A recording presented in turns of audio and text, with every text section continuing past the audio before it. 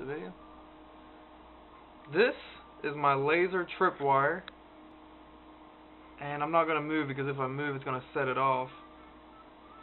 What I do is I have a photocell. If you can see where the red laser dot is, that's a photocell.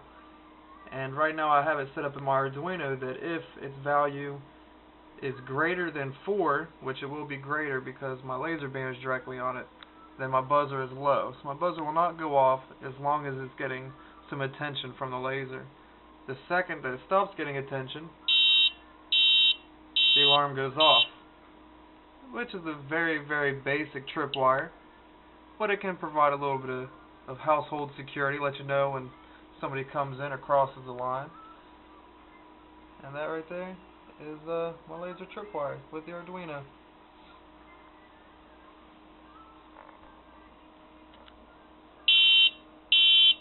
I'll show this one more.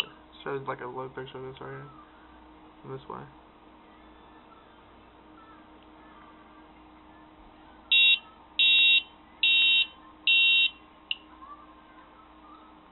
And there it is.